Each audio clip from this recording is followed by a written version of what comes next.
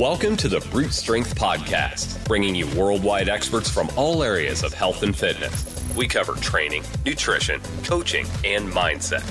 Welcome your host, strength and conditioning coach, 2012 and 2013 CrossFit Games champ, Michael Cazue. Mind, body, brute. What's up? This is Mike Cazue, and you're listening to the Brute Strength Podcast. This week, I've got Patrick Vellner on the show. Pat is a three-time CrossFit Games athlete. He placed third in 2016 and 17 and second this past year in the 2017 season. He's one of the most consistent athletes in the sport's history.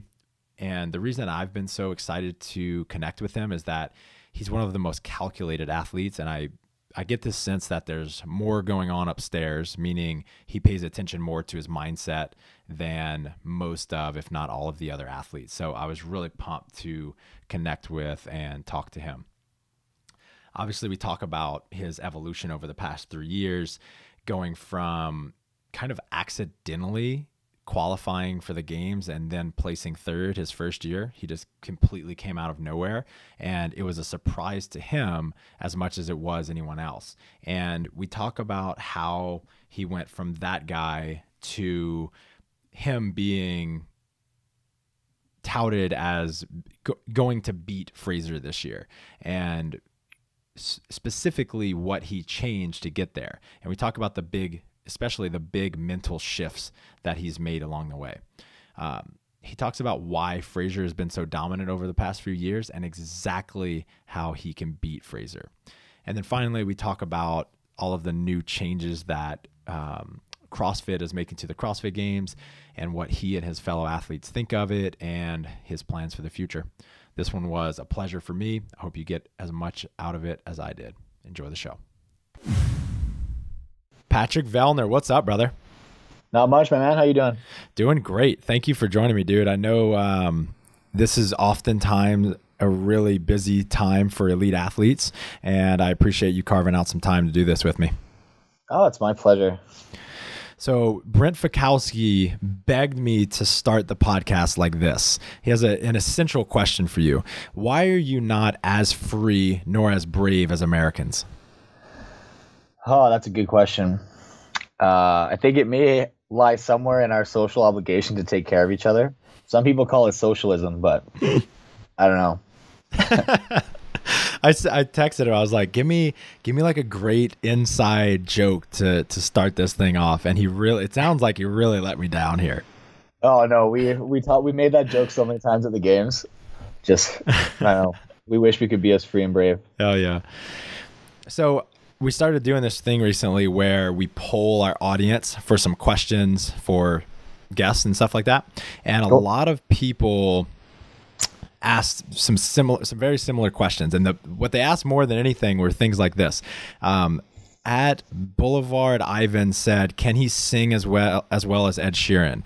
Isaac Storr said, will he do a chest wax for charity? Jada McManara says, what kind of sunscreen does he use? And then finally, Dallin Pepper says, how does he keep his beautiful pasty white complexion? So Conor McGregor in the UFC, he's created this like alter ego or this caricature of himself.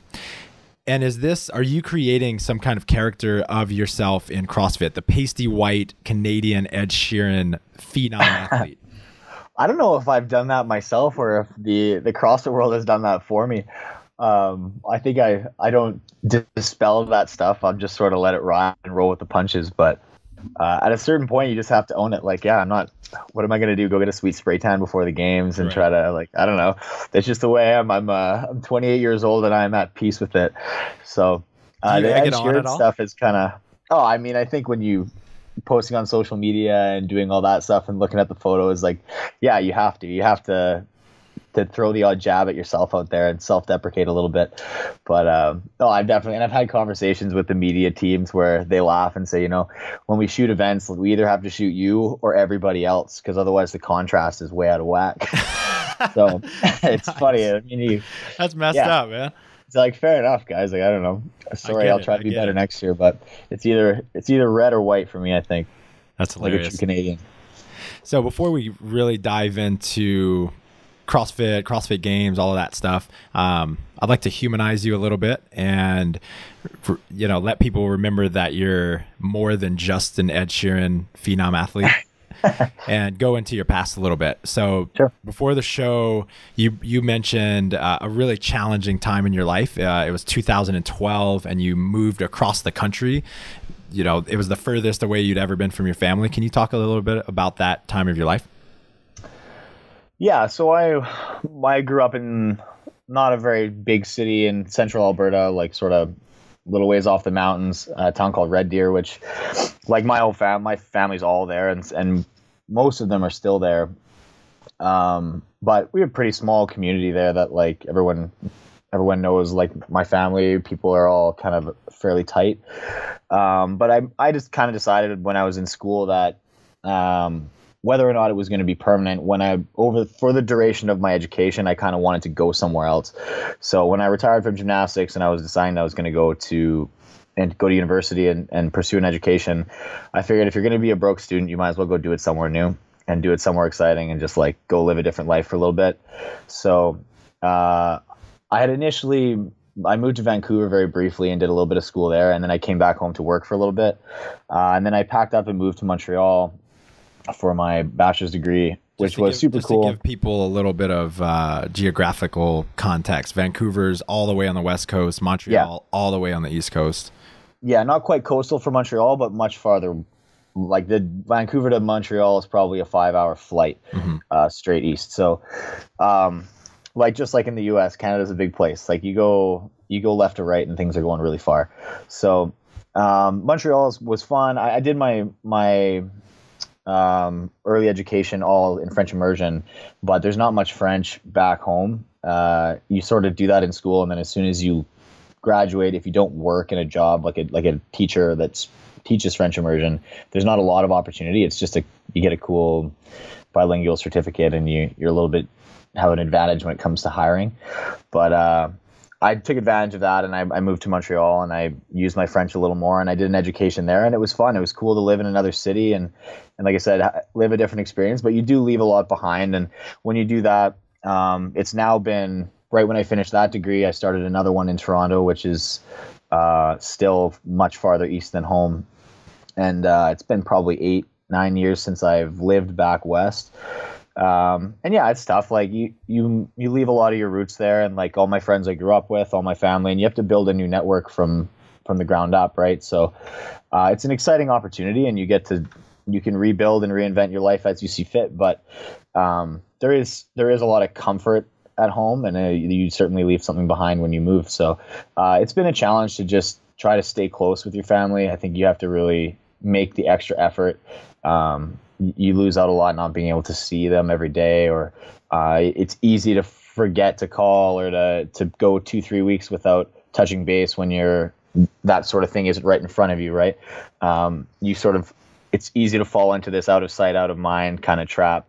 So it's been challenging, and fortunately, my family's very supportive. Like since I've been competing in CrossFit, my folks will come out to the regionals and the games every year, and I make a point that every time they're there, we'll make sure we kind of have every meal together and spend our time, and appreciate that time and really get some quality visits in when we have the chance, because sometimes it could be months or a year before the next one, right? So it's been good.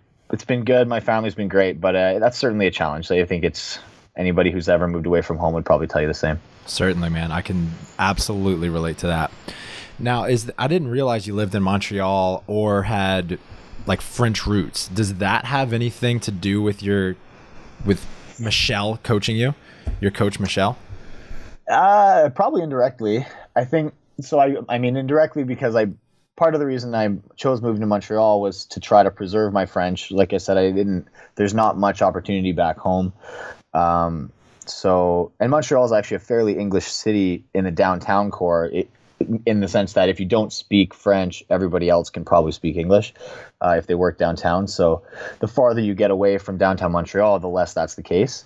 But I started going to school there, and I started CrossFit while I was there. Met some friends at school that I started with, and after my first regional, I met a coach and started training at a gym that was kind of 20-minute walk, 30-minute walk from where I was living. Was that the gym I met you at? No, that's the gym I'm at now. That's in Toronto. Okay, got it. So Montreal, the gym I was at was in an area called the Plateau, which is a fairly French section of Montreal. So I eventually started coaching there a little bit, and all the classes were coached in French. So I had to sort of like really practice my French at that point, and that was great. I mean, forceful immersion is the best way to learn anything. And that gym at the time was the gym that Michelle was involved with. She was, I think, a part owner there. So I met her and trained a little bit with her. I wasn't anything exceptional at the time, but she was very nice, and we got to know her a little bit. And then the year 2016, when I qualified as an individual, I was still living in Montreal that summer, just living kind of at my girlfriend's place while she went to school in Montreal at the time as well. So we were training. I was training for the games, and she was training for the games. But she had moved to a gym a little bit farther north of the city, where she still is, which is Deca CrossFit. And anyways, long story short, my girlfriend ended up switching programs and was moving, so I ended up needing a place to stay. And Michelle and her boyfriend Fred offered up that I stay at their place and just train with her for the games for 2016. So I spent about a month living with Michelle and training with her every day. And then that game season obviously went very well. I finished in third, and we competed on the invitational team together that next off season, and then she retired shortly thereafter and launched her programming. So when she launched her programming for DecaComp, I got in touch with her and just said that I would love to continue to work with her. I thought that we had a great time and we got along very well. So that's how that started, and I've been with her ever since. So it's worked out very well, and I think it was just a kind of a lucky set of circumstances that I kind of fell into this gym and met her, and then through some other circumstances I ended up living with her and training with her, and we built a good relationship and a good foundation for what we now have. So it was cool. So is she helping you preserve your French? What language do y'all speak? Well, we speak English mostly together. It's sort of funny. I've told this to a few people before, but when you meet someone and you speak with them, kind of like whatever language you form that relationship in initially tends to be the way you speak with them. So when I first met her, I was sort of like, I was not coaching at that gym yet, was still kind of like getting my French back. I hadn't really gotten a whole bunch of my French rolling again. And then, so we just spoke English together, and she knew I was like an Anglophone speaker, an English speaker. So now when I go to her gym, where she is outside of Montreal, I mean, everyone speaks French there. There's very little English in that gym unless they have people visiting. So when we're there with her members and her classes, and if I go for a training camp, we speak French just because everyone else speaks French, and that's just how it is. But if I were just staying at her house and it was just her and I, we would speak English, just because that's kind of like how we formed that relationship and how we learned to speak with each other. So it's funny. I mean, this year, Laura Horvath was down training for the games, and she doesn't speak any French, obviously, but in the gym, like, everyone still just speaks French unless they're directly speaking to her, like people speak in English. So it's funny, like we speak English together unless we're with other French speakers. So it's kind of funny. We'll be a little bit back and forth. And I mean, that's also helped me keep my French good, is that when I speak, I sort of like started CrossFit in the French community in Montreal. So most of the athletes that I knew going into regionals or whatever are all French speakers. Like Alex Vigneault, like Caroline Risensibo, all of them. Paul Tremblay even is very French. So I speak a lot of French in the CrossFit world, and then outside of that, not really. And I remember actually, I think when we did the open announcement in 2017, Brent and I did it, and it was in Montreal. So there was a lot of the French community around that I knew and I spoke French with. And I think Rory McKernan at one of the dinners complimented me on my English. And he said that, like, he's like, wow, your English is actually really good. Like you don't, I think you're accustomed to hearing like Camille's French accent and stuff. And so he actually commended me on my English, and I had to tell him that, thanks very much. I've been speaking it my whole life.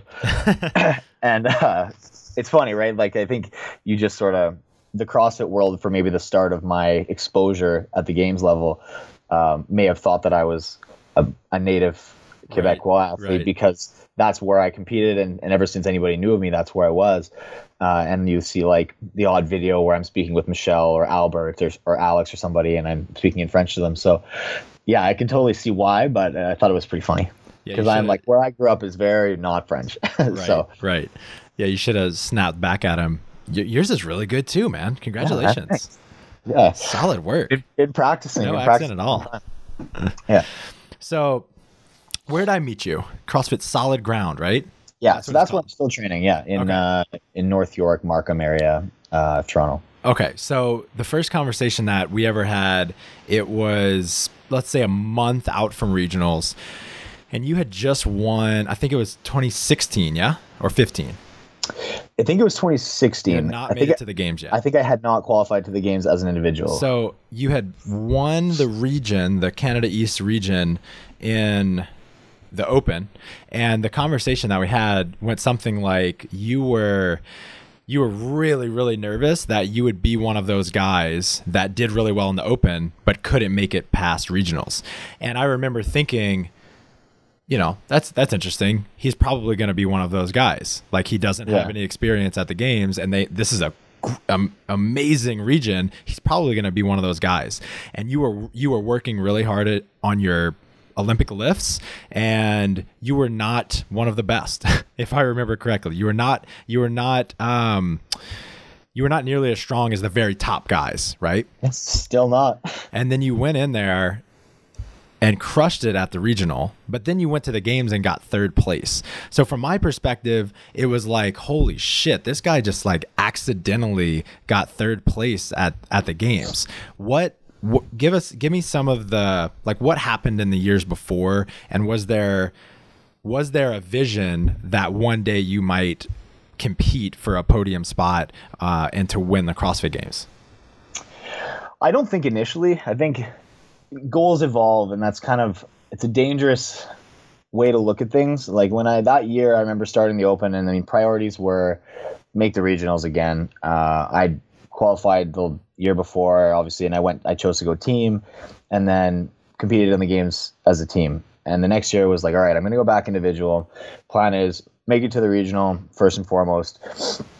Try to make it qualify in one of the top heats to give yourself a good advantage, and then we'll go from there. And then, I mean, early on in the Open, or like after 2 weeks, 3 weeks, I was still top 10 or something in the world. And it was surprising to me, and I felt like I kept expecting something to, like, yeah, this is cool, but I mean, next week something's going to come up and it's going to knock me down. And nothing ever did.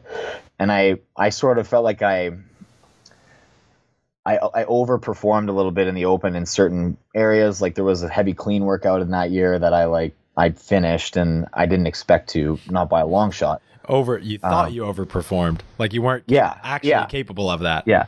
And I think that's something that a lot of athletes deal with, and it's hard to know, particularly when you train in a vacuum. Like, I don't have other athletes around to compare myself against. I don't compete a lot in the off season.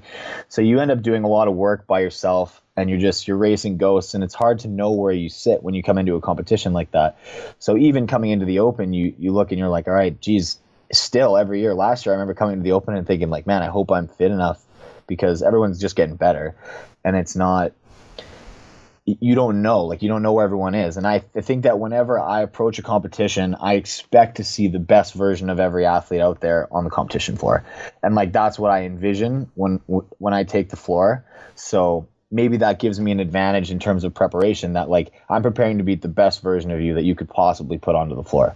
So like, that's what I'm looking for. And so if anything less shows up, then I'm going to pummel you.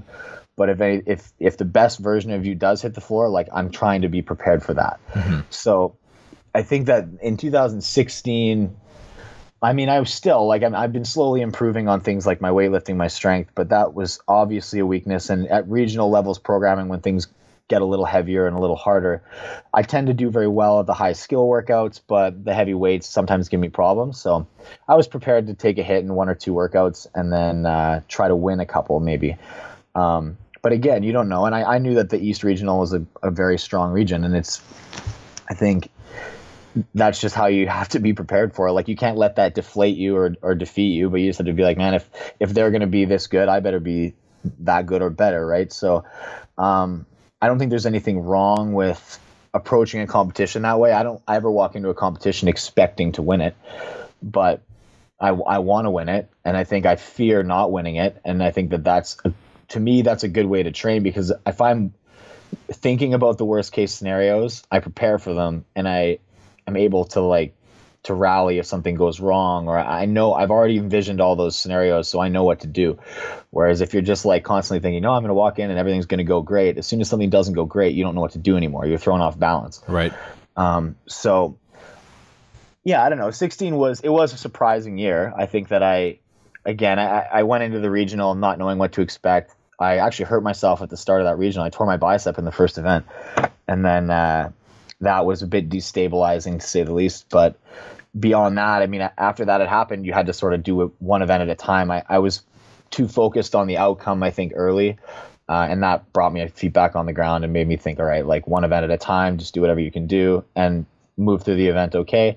And then once that was done, I think I didn't picture myself as being a podium performer at the games, but I was excited to try the games level programming. I think there's certain things at the games level that I have an advantage on just with my athletic background. And so I was excited to just throw my hat in the ring and try that out. So there was, and I think another thing that I got an advantage from was competing in the East Regional. You get to compete against Mat from halfway through the season. So I got to see what the level was, what the highest level was, long before anybody else did. And then when I got to the games, I just remember being, after the ranch day, I was still in the top heat. And then for the rest, I was in the top heat all weekend, and it was just like regionals. It was okay, there's Mat, try to stay as close to Mat as you can. And then it was the same. And I just I would do well enough, finish top 10 in most of the events, I think. And over the course of 15 events, that's all you need. But moving past that, I think it is important the next year to try to figure out how to be a little bit more aggressive and how to approach certain events thinking all right, I'm not going to try to stay close. I have to try to win. I have to try to push other people to make decisions maybe that they don't want to make. And so that was sort of a growing period in the last couple years is trying to develop that confidence, because in the past that's just sort of I just flow through it and I try to not screw up. And I think that it's been a learning process to try to own that performance a little bit and say, hey, I am this good, and I think that I can push other people and destabilize them and make other people take risks and do things that they don't want to do to try to beat you. So it's fun. You sort of learn how to play the game a little bit. And this year in particular at the regional level, I had a lot of fun doing that. And it just I don't know, things have happened in the last couple of years that have gone well and poorly and whatever. I've faced a lot of different things. But I think one thing that I always do is I manage to right the ship and find the best way for me to get through the competition, and I don't get knocked off balance for long. So anyway, it's been interesting. I certainly didn't start in 2016 expecting to be where I am now, but I think the goals have evolved over time, and I think that now that's the goal. I wouldn't be happy with anything less than finishing on the podium or competing for the top spot. Right. I mean, you've certainly answered to adversity extremely well, whether it be something like the cargo net and just not skipping a beat this year, or if it's an entire event like your chain gets knocked off.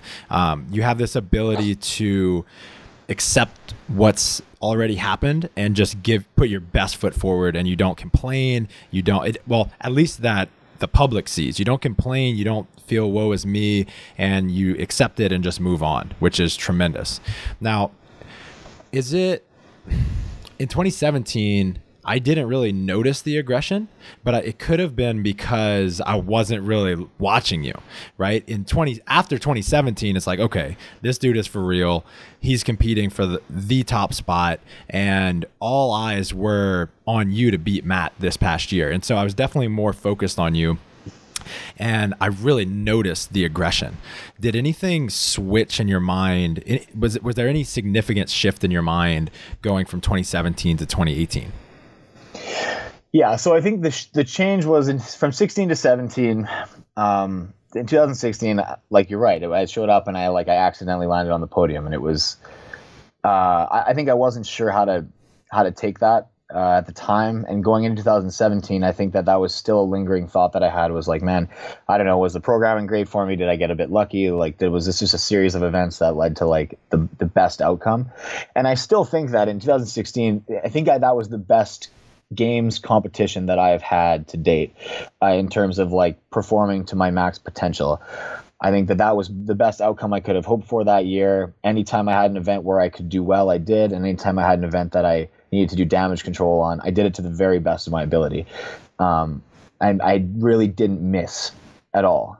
And then in 2017 coming in, I think I felt a little more pressure, and I put a little pressure on myself to think like, hey, well, like you need to prove that you belong in that top class of the sport. And now I was a much more complete athlete at the time, and I took some risks that didn't pay off, and I think I made some decisions that like what that led to mistakes. Well, like even right off the bat, like I got caught racing too much in the water in the first event, being not the strongest swimmer. I ran too fast because I'm a good runner, and then I tried to be near the front, but that because I kept my focus on like you need to be near the front in the run, like you're one of the better runners, do that, but everybody else ran too fast.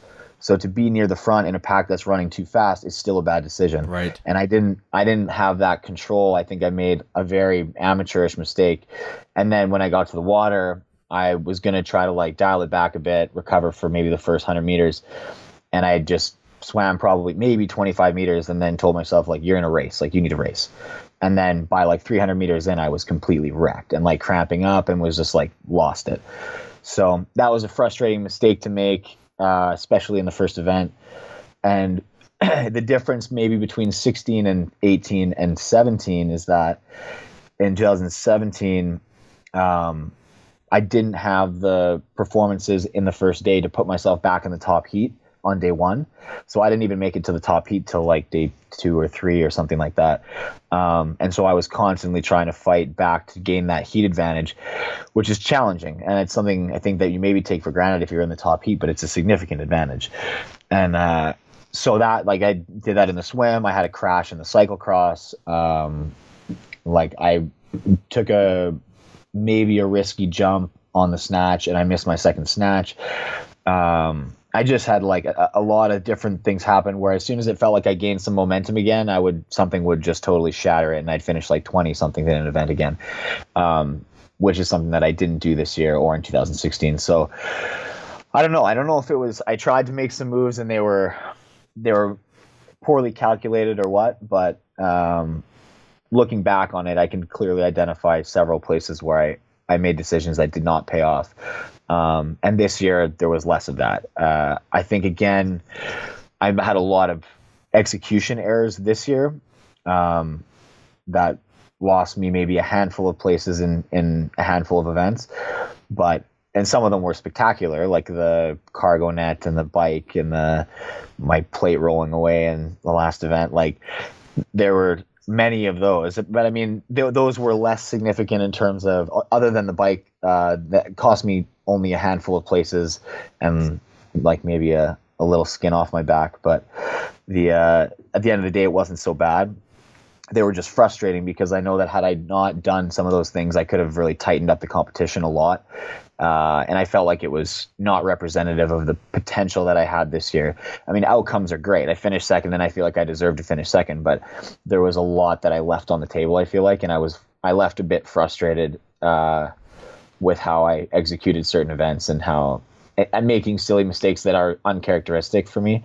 So I think that I felt a little bit of those eyes on, like you say, this year. And I need to figure that out and deal with it a little bit. I remember after everything was done this year, at the dinner, I think, Dave came over and I was like having a drink with my parents and chatting with them, and Dave comes over and he's like, "Oh, like good job, congratulations." And he said, I remember in 2016, he said that, or maybe it was 17, I don't remember. He made some comment somewhere saying that he thought that I was one of the only guys out there that could beat Matt in the men's field. And so he basically came over to the table to reiterate that to me and say, he's like, "Hey, Vellner, like, great job this week. You did a lot of crazy stuff. I know I said this to you like a year or two ago, and I still believe that right now you're the only guy in the field that can beat Matt. Wow. But you need to unfuck yourself and do it. his exact words. And all I could do is look at him and be like, "You're absolutely right. Like, I was my own worst enemy all year this year at the games." And I mean, there's a lot of things I need to reel in, and I'm fully aware of it. There was a lot of things totally inside my control that I just screwed up. So that's on me, and I know that, and I'm not going to make any excuses over anything. Like, I made mistakes, and everybody makes mistakes. If I get to fix mine, so does everybody else, and the competition changes drastically. So you can't sit there and think of what could have been, but you can do whatever you can do to make sure it doesn't happen again. So that's the plan right now, and I think that, like I said, I was happy with how things turned out this year, but there was a lot that I felt like I left on the table, and it's up to me to not let it happen again. Is the thing, right? With all of that said, and I couldn't agree more. I couldn't agree more with what Dave said. But the fact still is that over the past 3 years, Matt has had a dominant performance. If you look at just the points, do you have any why do you think that is? Well, for one thing, he's an amazing athlete. Like, first and foremost, like, you can't take that away from him. Like, there's not much more to it than that. Like, since he's come, 2014 was his first games. Every year he's gotten better, and that's his job, and that's all of our jobs, and he's just done it better than everybody else has. I think that he comes and if he finds a weakness, he fixes it. He doesn't waste any time, and he makes sure that if you beat him at something, or you beat him one way, you will not beat him the same way twice. He's that kind of guy, and I mean that's a testament to him and his training and his mindset. There's not much else to it than that. I think that to beat him, say, like in the regional standings this year, like I beat him in the overall like combined regional thing, where you have a lot of outliers who can pop into the leaderboard and shuffle it up, and that's what happened, is because of, I think, just event one, the 333.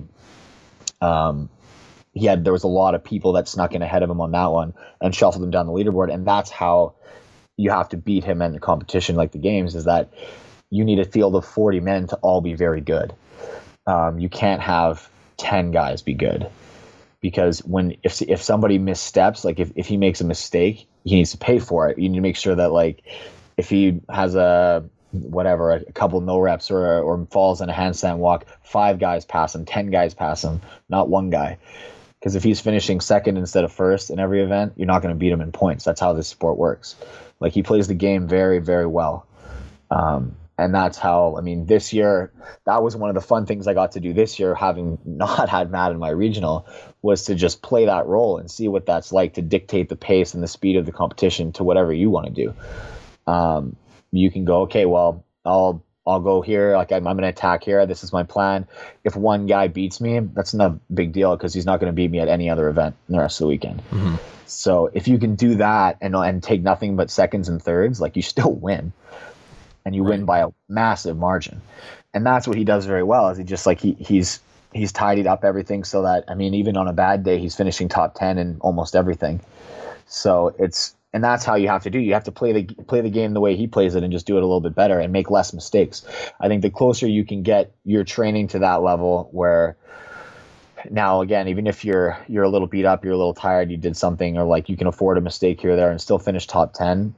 Now it becomes an execution competition, and it becomes more like whatever you watch the average professional sport, and it's less about who the better team is. It's more about who the better team is that day. Right.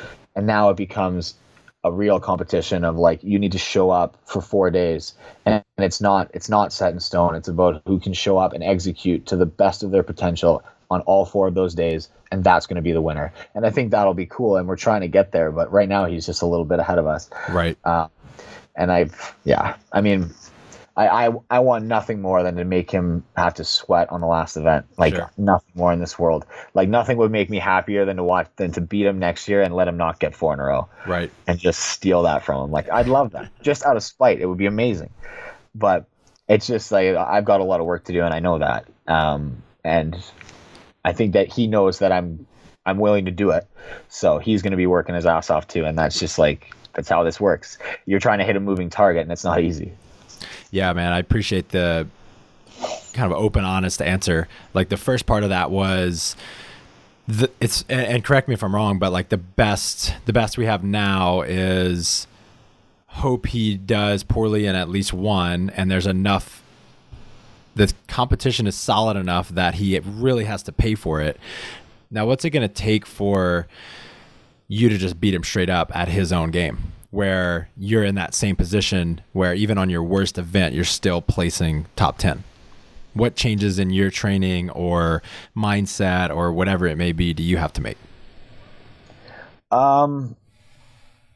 I need to fix a couple things, or not fix a couple things. I need to improve upon a couple things because I still have a couple outlying performances that I think that he'll beat me on consistently, like things like the swim events where he's still finishing top 10 and I was like 20th this year. That stuff needs to get shored up a little bit. I need to tighten that up. And I know what those things are, and I'm going to get better at them. One of my big challenges is just juggling my time because I'm not competing. I'm not training full time. I don't have my whole support crew cooking my meals and doing everything for me. Like I have to live my own life and do my own laundry and take care of myself.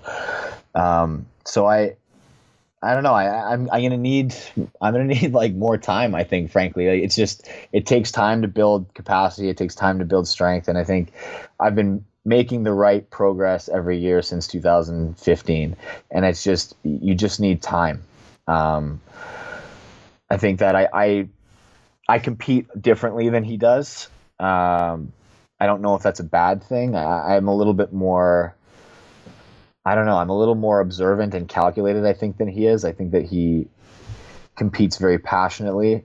He's like a wildfire and he just will go straight for it and blow through everything in his way. And I'm much less that way. And I don't know if that's a good thing or a bad thing. I think it depends on the circumstance. But I think the more we compete and the more exposure we get to each other, we'll see. I don't know. I just, like I said, I think I need a little more time and a little bit, I don't know. We'll see. I graduate in May, so maybe I'll give him a good run for his money for a couple of years. There you go, man. Yeah, I think it's interesting that when the points were really or they were tighter than usual at some point this year. I can't remember exactly at what point of the games, but we saw him make more errors than I've ever seen him make. And so I think if your execution is on point, like you were just talking about, it would be really interesting to see how he responds. If he makes even more mistakes as the pressure increases, as the weekend gets, as it gets later and later in the weekend and the pressure increases, how that might fare. I mean, I agree with you. I had this conversation with someone actually just the other night, talking about that. And I think their point was that the only time we've seen him have pressure on him was in 2015, and he didn't win. He kind of made some mistakes in the last day and ended up taking second. But I agree that I think he competes from a position of power and a position of comfort, and I don't think he does well outside of that. And that's where, like, I mean, I've competed in about as uncomfortable a position as you possibly can for like a couple of years now. And so I think that I have a little more experience in that domain than he does. And I think if we can step into my ring, it might be a little bit different, but that's on me to put him there. Like I can't hope that he just makes so many mistakes that he ends up in a bad points position, because he just won't. If you're going to wait on other people to make mistakes, like you're not going to win. Right. So I just need to be better at everything for a little bit, and hopefully, yeah, I agree. If we see him in a tight position on the last day, I'd be interested to see what happens. Like I want to see Mat worried. I want to see him sweat, because I mean, and I don't want to, like, there's all those videos of him like throwing up and garbage cans before events. He's a bit of an anxious competitor, but I mean I think that's how you would beat him in the end, is that you would need to have him in a vulnerable position going into the last day. And then I think that he may crumble a little bit or make mistakes because he's not as practiced in that position as maybe some other athletes are. So we'll see. Like I said, again, 1,000 memes being made out of this. Yeah. Yeah. But anyways, like I said, I've made all the mistakes and I've figured out how to make it right. But I mean, yeah, you do see it from time to time, and it's interesting to see how he reacts to making mistakes because he doesn't make a lot of them, frankly. Right. So you make a good point, and I think that at the end of the day, that's likely a big component of it. So let's switch gears, man. A couple weeks ago, Greg Glassman announced some fucking huge changes to the CrossFit Games format. He did it initially, I can't remember the first spot, but then he did a podcast with the Girls Gone WOD, and then he did a phone call with Arm & Hammer. Where first off, how do you feel about the changes? Like excited, scared, angry, feel, and then where's your head at? What are you thinking? My initial knee-jerk reaction is that I'm slightly annoyed. Mostly just because there are no details yet. It's such a waiting game. And I think what we want as athletes is to be able to make a plan for the year. Particularly for me, where in the past bunch of years, my off season it revolves a lot around school and making sure that everything's lined up so that when competition season rolls around, I can do what I need to do to compete and go back to the games and be successful. And now that's sort of been taken away, kind of. Like maybe, we don't know, because we don't know when these competitions are. We don't know how many there are. We don't know what's going on. So I can't actually plan my year out, which makes a big difference for me because I'm not just competing. So I find it frustrating from that perspective. I think it's going to be based on what the proposed changes are, again, because we don't have any official calls on anything that's actually happening. I think it's a very rich gets richer scenario, which is unfortunate for a lot of athletes. I think the old format where everybody got one chance, you got one life, you make it to regionals, you have your one shot, and if you make it, great. If you don't, you're out. There's something beautiful about that format. And by the time you make it to the last day of the games, the last heat, every athlete that's been on that competition floor has done the same test, and the winner is whoever excelled the most at all of those tests. It could be 30 tests by the time you make it there. But now you may end up with so-and-so qualifies from whatever event, this guy qualifies from whatever event, this guy qualified from here. We haven't done any of the same tests, but we're all at the same games now, which is a bit weird. This guy, he went to his event, he didn't qualify, so he went to 3 more and just kept buying extra lives, and then he finally qualified. But 30 other athletes don't have the luxury of being able to do that because they don't have the sponsorship or they don't have whatever. But just because you in the past were a top 10 games athlete and you have some sponsors at your back, I can just keep losing and keep buying back into the game. I think that that's a little bit frustrating. And I think that there's very clear losers and clear winners as far as like the nation thing. Like the U.S. athletes all lose, frankly. And I think the U.S., probably Canada, Iceland, Australia are the biggest losers. Mm-hmm. Most other countries have a pretty clear top couple athletes, maybe. So it's interesting. I think that the proposition of having all the nations go is cute, but I don't know if it works because you're going to have a certain amount of self-selection where so-and-so qualifies from this small country, but they can't afford to come all the way to the games to try to compete. So nobody goes from there. Or let's say they do go and then they get knocked out by a minimum work requirement on day one. Like, how good was that for their community? Was it actually beneficial? I think that overall the change is going to reduce the level of competition at the games. But again, that's just my perspective. I don't know. I think that it will depend. It will depend what happens. Like when we have more information, maybe there are safeties in place that stop certain things that I think are going to happen. But right now we don't know because we just have no information. So I think that that's just frustrating. It's been the talk of the town forever, right? Like everybody's speculating, everybody doing everything. And I don't like speculating. I think that it's a waste of energy and a waste of time. And I have better things to do with my time than think of the 10 scenarios that could come out of this. So it's just been like it's like an exercise in futility to just sort of like Sure. sit here and think about everything. So it's interesting. I understand what they're trying to say. I understand where they're coming from. I think that if this is the way of the future, it will take years for this structure to likely bear fruit, which may be the only way. Like it may be that's just how it has to be. There needs to be What do you mean bear fruit? Like, let's say for the first 5 years of running this structure, the small countries keep sending athletes to the games that just get crushed and sent home after a day. And maybe it does really fuel their community, and it does really grow it. And you see a massive amount of more affiliates going worldwide. And then in 10 years, all of a sudden, these small countries are sending really strong athletes. But I don't think it's going to happen in a year or 2 years or 3 years. I think that there's just going to be small countries that send athletes into this fight that are just cannon fodder, and they just get smashed.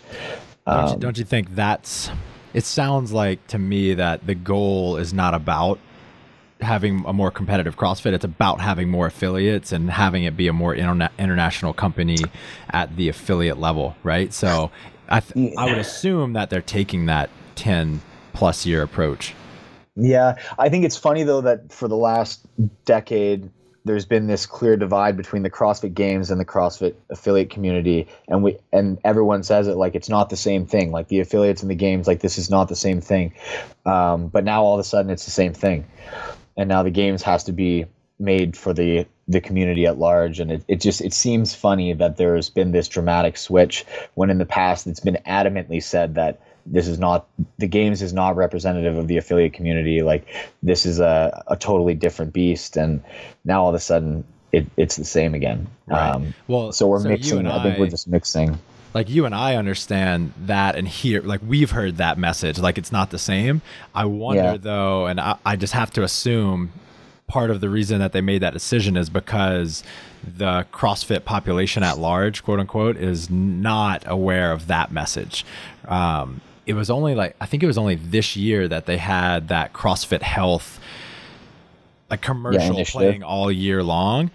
Before that, I could see it being really hard for people that aren't kind of at the center of the CrossFit Games world or CrossFit.com world, kind of missing that message. I think it would be really easy to see them as the same thing as all affiliates are doing CrossFit Games programming. And that's what you see in a lot of boxes still today, very competitive programming. And that could be, and I mean, it's easy for me to have a bias from the position that I'm in, right? Like I'm clearly in the center of one side of it. Mm-hmm. So it's, that could be that maybe it's, like I said, maybe it is the best thing that's ever going to happen. But there's certainly going to be some growing pains, particularly in this first year where it's like a half transitional year, where likely the structure that they proposed will only half come true because of the time constraints of making these changes. So it's going to be like a hybrid year, and then the next year will actually be the first year of the full reorganization. But yeah, so it'll be interesting. I'm sure that there's going to be a lot of broken hearts, and there's going to be a lot of interesting stuff that happens in the next year. But I think that it'll likely take there's been a lot of, there's so many athletes that are full-time competitors now, and I think it's going to take the motivation away from that because there's less likelihood, I guess, of qualifying. Yeah, there's less. Yeah. Exactly. The one other thing that is an irony of the whole thing is that if it's meant to drive the CrossFit community side, is that most of these sanctioned events or events that will become sanctioned, that are the big off-season CrossFit events, in the past have actually done a tremendous job of promoting CrossFit community, but now they won't, because they're going to have to take their focus away from their team of three, community team structure, because they're going to have to make space for their CrossFit sanctioned individuals and teams, which are now going to take over the event because there's something on the line now. Right. So your events that in the past have been awesome events for community and these fitness festivals are now not. I think they're going to lose a massive part of that component of themselves. Yeah, I could see so that. Now you're taking, let's say 16 events that could have been massive community building events. You're getting rid of those in lieu of making one community building event at the CrossFit Games, which, like, I don't know, is that what the point was? Like, I don't know.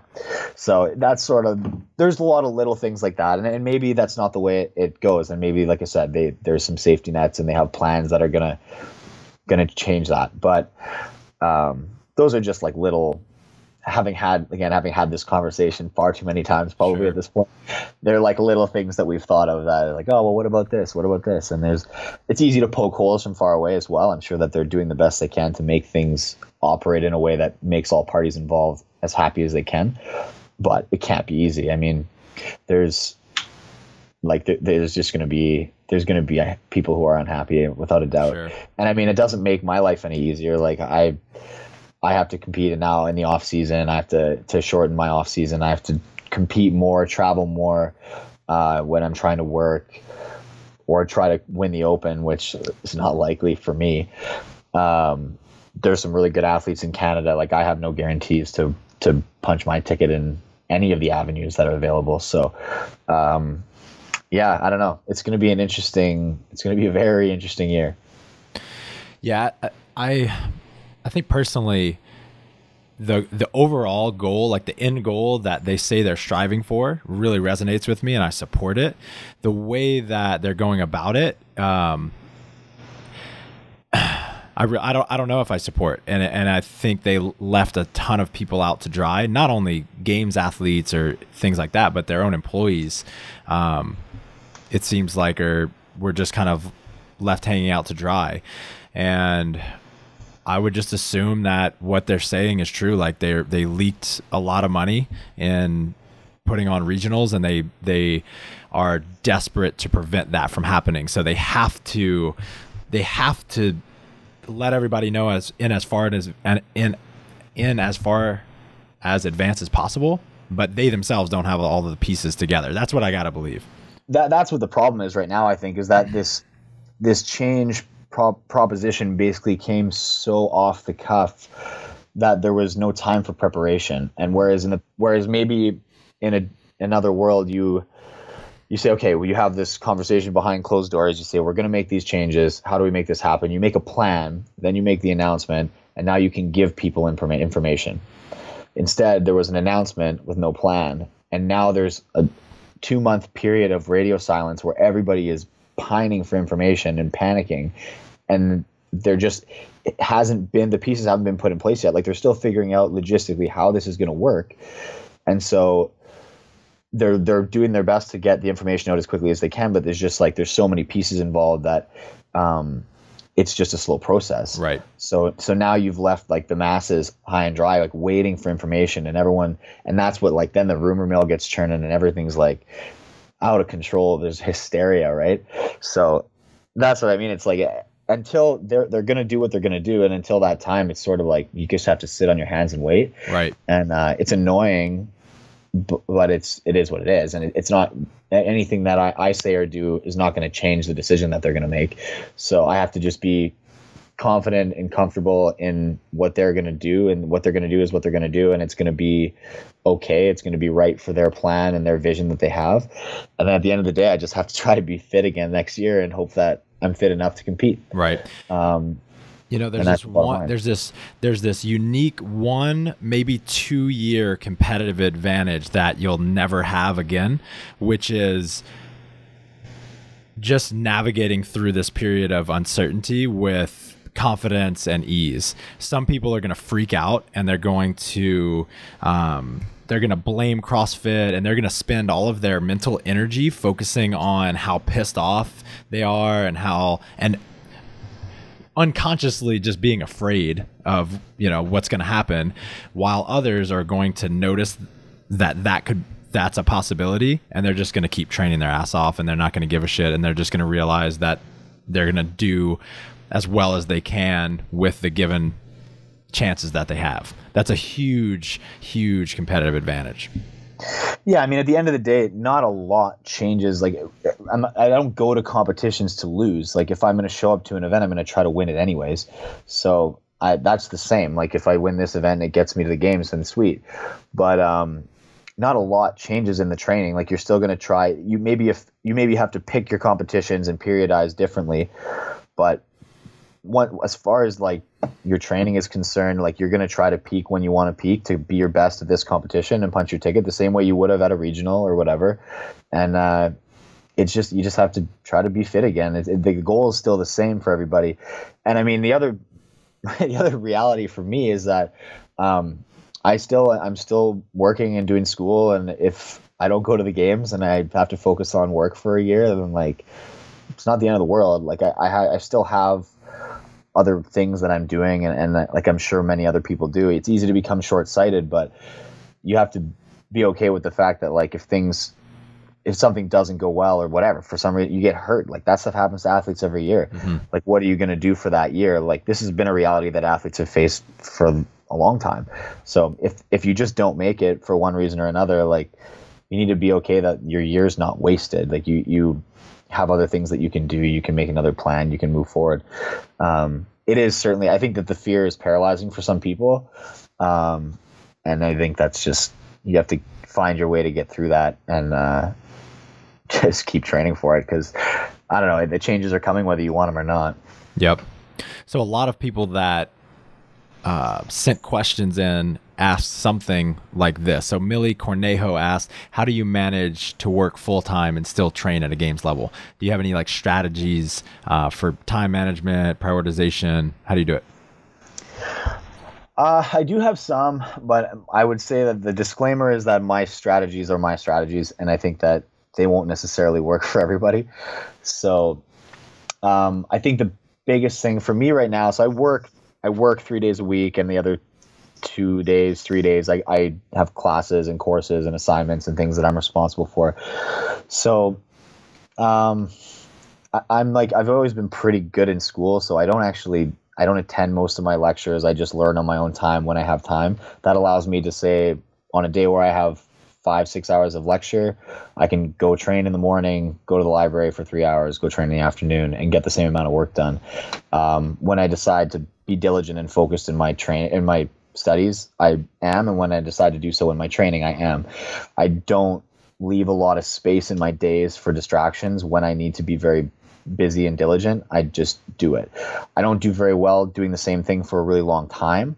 So if that means I train for 3 hours, I study for 3 hours, I train for 3 hours, I study for 3 hours, then that's what I do.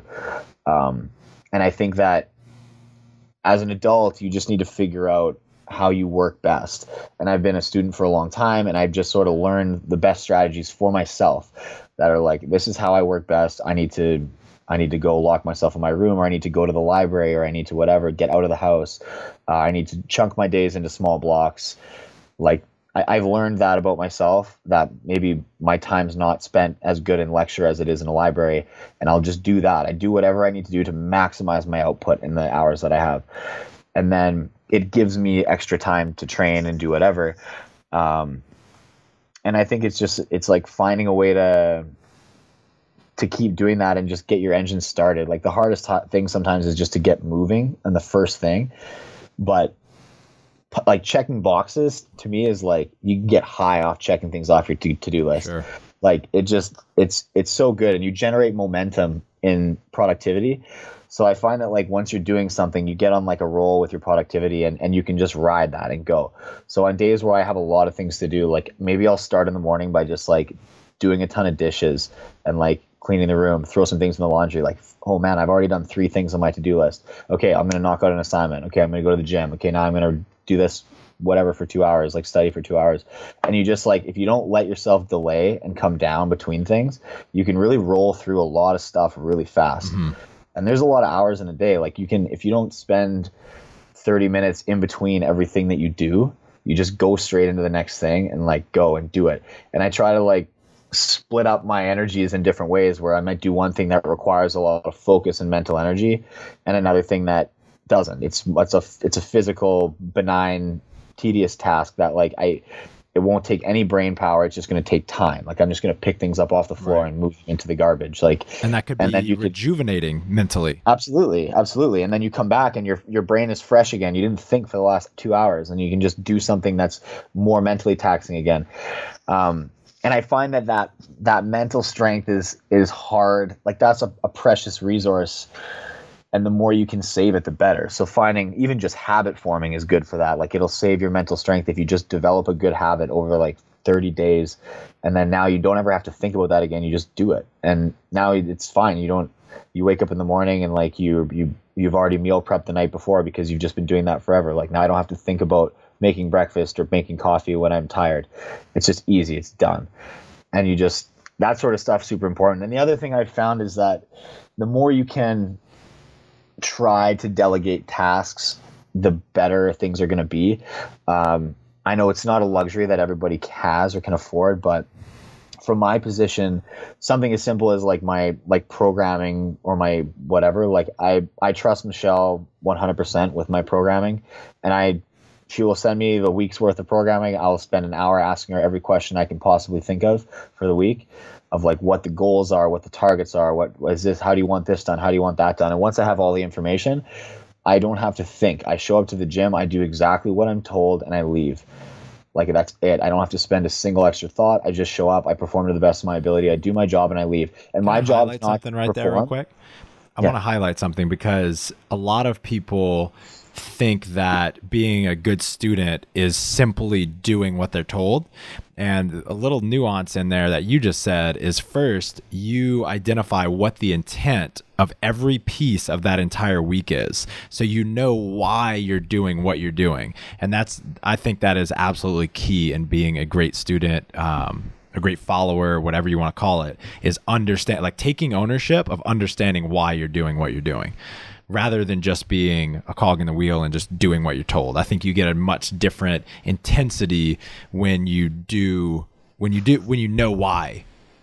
Yeah, you're more invested as well. It gets you involved. It means that I'm involved in our programming, and that's part of our relationship, but my job is not to do the programming. My job is not to like make the program. My job is to do the programming. So she does her side, and then I go on my side and I do it to the best of my ability, and maybe we'll give feedback afterwards or rundown, but that's it. Like I don't have to think about how I'm going to periodize my week. I don't have to think about how I'm going to make this triplet work or what time domains I want to hit. Like that stuff's not off my plate. It's done. I have a friend of mine who's a nutritionist, and she works with me and helps me with my nutrition targets. And so I don't have to think about that. And we worked together so that I could not just have macro goals, but she would build like small meal structures to be like, okay, you're going to have this many grams of carbs, this many grams of protein, this many grams of fats at this meal. Like this is what that would look like. And she's like, okay, so you're going to eat 3 eggs and a half a cup of oatmeal and an apple. And like every morning I will just do that. It makes it so my grocery shopping is mindless. My breakfast, my like meal prep is mindless. Like everything is just done. I don't care. It doesn't bother me if I eat the same thing every single day. Like it doesn't matter to me one bit. It's just one less thing I have to think about, and I will just do it, and it's totally fine, and it's done. So those sorts of things are just super valuable. The more you can take off your plate or find ways to take things off your plate, the more you can save that thought energy for whatever else. Because I don't have to think about programming or eating or like, what am I going to make for dinner today? I can spend all that energy when I have like work to do and I have assignments. I need to be focused. I need to do stuff. I can work more diligently for longer. And then just whatever, autopilot through the rest of the stuff that I can autopilot through. And that is super duper valuable for me. When I had one more, that's a pretty good one, but let me think here for a sec. I lost it. Yeah, think about it for a sec. I think what you're saying is amazing. And if you're someone listening that doesn't have like a great sense of self-awareness, like when Pat is saying this, nothing comes to mind, like how you like to get work done and how you like to split up your day. I encourage you just to journal about it. Journal about the times that you felt most rejuvenated and energized to do each individual task that you have in your life, and journal about the times in which you felt like you had the lowest energy, and see if you can find some themes, see if you can find some just strategies in there while you're writing that show you how you should set up your day. Oh, and one on that is like that like completing small tasks to give yourself energy. Like it honestly, I can't stress enough how energizing it is to like have a small to-do list and just like knock a few things off that are very easy, simple, small tasks that won't take long, but you'll see an immediate return for. Like just like doing the dishes, and all of a sudden there's an empty sink and you're like, yeah, nice. Take the garbage out. Like, this is sweet. It's done. And those will take you, like, you could do 3 things that will take you less than 10 minutes. And then you'll just feel like you're getting things done. And it makes you feel good and you feel productive. And then it's so much easier to jump into the next task, like 100 times easier. I just picture you like locking yourself in your room, almost like you're huffing paint and you're just checking boxes. Like you're creating these little like meaningless tasks in your room and you just checking the boxes, just getting you like you get the sheet out and you're like, create checklist, check. And then like but actually though it's funny to say, but like you totally do. Like I'm like creating small jobs for myself just so that I can then complete them and feel productive. And it's funny, but it's actually I'm sure if you talk to a lot of people who do like, I don't know, or who are into like how to be more productive, they'll tell you the same thing. This is very well studied. What you're talking about is very well studied. Yeah, it's one of the most common strategies in all of those books. Yeah, it's amazing. And you absolutely, like, I don't care. Create yourself, like, throw stuff on the ground so that you can pick it up. Like it's will actually make you feel like you've done something tangible, something that you can actually like see the completed task. Like if it's work, like, I don't know, even if it's something that's fairly intangible, like you're doing whatever. Let's say you're a writer and you're writing a novel and like you write like however many words and it's hard to really see because it's a drop in the bucket. Then you don't get the same effect. But like if you have a full inbox of emails and you read all the emails and just like that inbox thing goes from 20 to 0, you're like, nice, email's done. And it makes you feel really good. So the more tangible the task, the better the effect is going to be. Like when you can physically see that, like, man, there was all these leaves on the ground, now there's none. Like it's awesome. It makes you feel great. The last one, that what it was just planning. Like simple organization is so overlooked. Like when I talk about like trying to jump quickly from one task to another and not wasting that time in transition, one of the easiest ways to do that is to like, I look at my schedule the night before and I say, okay, like what time do I have to be at work? What do I have to do after work? What time do I have to train? Where does everything fit? And you put all the pieces together wherever they fit. And then I'm like, all right, so what time? I have to wake up at this time. I'll eat here. I'm going to be at work at this time. I'm going to be at work till then. I'm going to eat again there. I'm going to be at the gym here. And then you can slice everything in as closely as you want. And it just makes everything flow so much nicer when you've looked at that already once. Like if I wake up the next day and then I'm being reactionary and I'm trying to plan it and I'm trying to be like, okay, I get home from work, like, well, now what time do I have to be at the gym? Like, oh, well, I have to eat still. Like, let me just, and then you're going to do that and you're constantly playing catch up, it feels like. Whereas if I already know I'm walking home from work and I'm like, good, my meal's in the fridge, I'm going to eat that, I'm going to change my shorts, I'm going to go to the gym, and I can be in and out of the house in less than 10 minutes. And it's just like, it makes you so much faster and more efficient with your time. And just like, so the simple fact of just looking ahead of time and having that, you don't even need to write it down, just have that look at your schedule and say, okay, here's where all the pieces fit. And I know what tomorrow looks like as a whole. And it makes it so easy to just roll through everything. There's great advice. I heard a quote, or I read a quote that goes something like 10 minutes of planning can save you 2 hours a day. Yeah, absolutely. Accurate. Tiny I don't know bit whoever of said that, but smart man. Yeah. Or woman. All right, brother. We've already gone over time. This has been so good, man. Thank you so much for your time. Anything else you want to leave these guys with before we get out of here? Oh, I don't know. Nothing really, but good luck to everybody trying to pack their days full and get as fit or as functional as they possibly can. There's a lot of hours in a day. You just got to figure out how to use them to the best of your ability. Yeah, and it sounds like one of the messages that you're sending is be a little more conscious about how you're spending your day, right? Two of your pieces of advice. One was to just become more aware of how you like to get things done, and that can be work related, that can be in relationships, that can be, personal hobbies and fitness related, but just be a little more conscious. And the second one was really similar, which is just have add a little bit of preparation. A little bit can go a long way. So I love that, man. Yeah, for sure. It's like awareness and ownership are huge. And I think that the more that try to reflect on like why things didn't run smoothly today, or what happened or whatever, and take ownership over that and say that, yeah, you can change something or fix something to make things better. The awareness is massive. Like, I think it's so easy to just forget or just like coast through and not really like to feel like things just happen to you. Like, make things happen, you know? Boom. Nice, man. Okay, where can people find you? At Pasty White CrossFitter? Pretty much. I might actually change my handle to that. But no, I'm probably the best way is my Instagram is just at P Vellner. On Twitter as well, but I don't really tweet that much. It's at Pat Vellner on Twitter. That's VELLNER. Yeah, 2 L's. A surprising amount of people get that wrong still. Word. Appreciate you, man. Have a great day. Thanks a lot, Mike. This episode is finished, but your training journey continues. Head over to brutestrengthtraining.com/SSW and grab your free pack of 32 accessory workouts that you can incorporate into your training and start improving your strength immediately. That's brutestrengthtraining.com/SSW.